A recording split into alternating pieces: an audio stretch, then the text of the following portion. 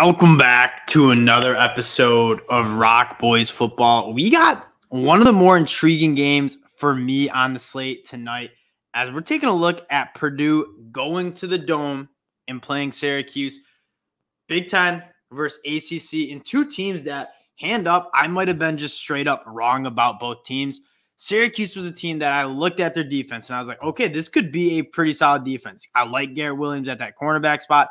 I like Mikel Jones. They lose a lot of guys on the defensive line.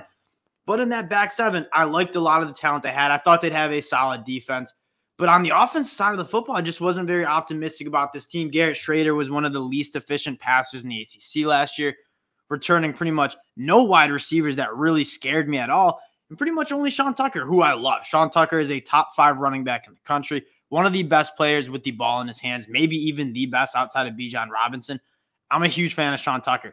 But outside of that, I didn't like this offense that much.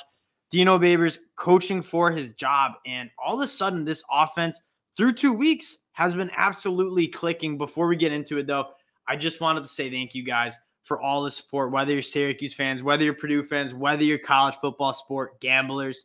I do appreciate all the support. I love talking ball with you guys in the comment section. So if you guys do like the content, consider subscribing. We really do appreciate it. Let's start talking some Purdue-Syracuse. As I said, Syracuse is a team that really surprised me. I did not see this offense being as dominant as it has been for the first 2 weeks. Now, Louisville, a pretty solid defense personnel-wise. They haven't looked that great. I didn't think they were that impressive against UCF. And then they roll UConn. But going back to, this is what I think is the most important aspect of this game is Garrett Schrader. Can he make it happen against a Big Ten level defense in Purdue? Garrett Schrader has been phenomenal. You look at this guy's stats. He is, 38 of 48 for 523 yards and 5 touchdowns.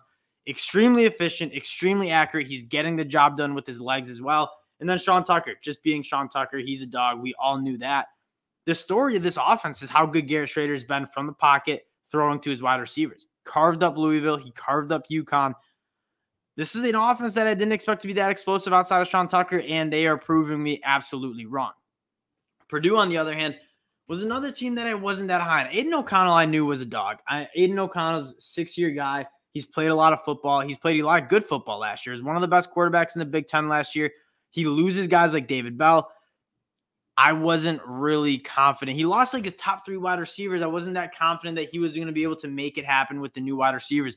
In comes in special teamist Charlie Jones from Iowa and is looking like an all Big Ten receiver. Charlie Jones, the chemistry between Aiden O'Connell and Charlie Jones, who apparently played football at the Pee Wee level.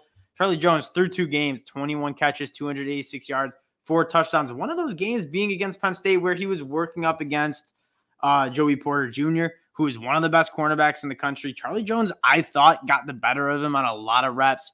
He's a great separator over the middle. He's obviously very good with the ball in his hands. This game, I think it's a true toss-up, and when I'm looking at it from a betting standpoint, I lean Purdue because I trust Aiden O'Connell a little bit more than Garrett Schrader, even though Garrett Schrader's have been shoving down my throat the last 2 weeks.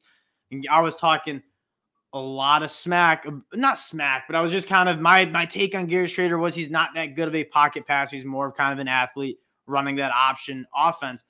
He's looked very good. But I do trust Aiden O'Connell. He's played at a high level for a couple of years. They host Penn State week 1. Aiden O'Connell looked very good for the most part. My lean is with Purdue going on the road. You get them at even money. That being said, this is a game that I'm probably just sitting out and watching, but I will certainly have this on one of the monitors. I got 3 monitors. I choose the 3 most interesting games at the time slate. I think this will make the monitor at the noon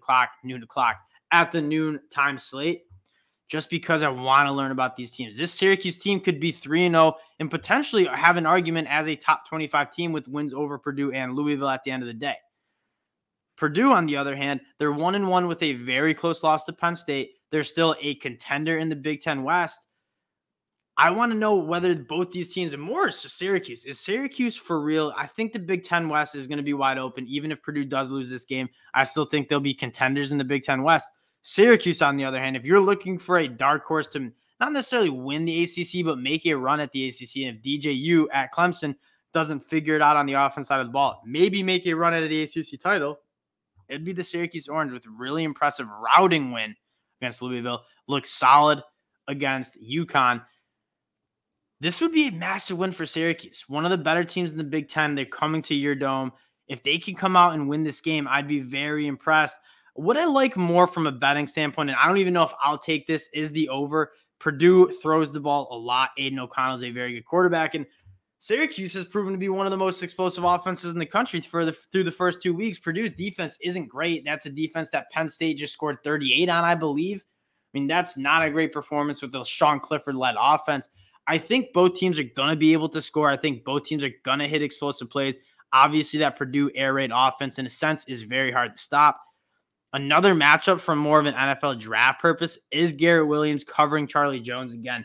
I've been the biggest argument was Charlie Jones is your wide receiver 1 heading into this year. I wasn't that high on him. He didn't really get to do much at Iowa, which obviously seems very hard to do with how Iowa's offenses look this year. Charlie Jones has looked awesome. Aiden O'Connell's looked very strong. And then Garrett Williams, there hasn't been many cornerbacks playing at the level that Garrett Williams does. I cannot wait for that matchup. I can't wait to see what Sean Tucker can do against a Big Ten defense. There's a lot of storylines at play that I'm not necessarily feeling an edge in this game, but it's certainly going to be a game where you have two teams that I kind of misevaluated in the summer, especially Syracuse. As a Rochester guy, I grew up going to Syracuse games. I'm very excited to see Syracuse hopefully kind of bring back that football program again. Coach Dino Babers is on the hot seat. He's got to win at least 6 games if he wants to keep his job up there in Syracuse. I don't know if I think he'll make it happen. Through the first 2 weeks, I'm pretty confident that he's going to be able to get to 6 games. They're really, really impressive wins. If he can add a third, start the season 3-0, probably get some top 25 votes. This Syracuse team is dangerous. If Garrett Schrader is a guy that can throw the ball, make defenses respect the passing game, open up the box for Sean Tucker to run against, you got to really like what you see from the Syracuse team. Purdue, on the other hand, if they want to kind of be a contender in the Big Ten West, this would be a massive win, not necessarily from Big Ten standings, but the optics of it. Going on the road, being a 2-0 ACC team in the Syracuse Orange, who just routed Louisville the other week. Again, these are two teams that we want to learn a little bit more about. I'll have eyeballs on it. We're definitely going to recap this game. That'll do it. This is a game that you have two teams that I was a little low on, and both teams have impressed me early in the season. So as we close out, again, just wanted to say thank you guys for all the support you guys have shown the channel. I really do appreciate it. Love talking ball with you guys. If you do like the content, consider subscribing. We really do appreciate it, and we'll talk to y'all later. Peace.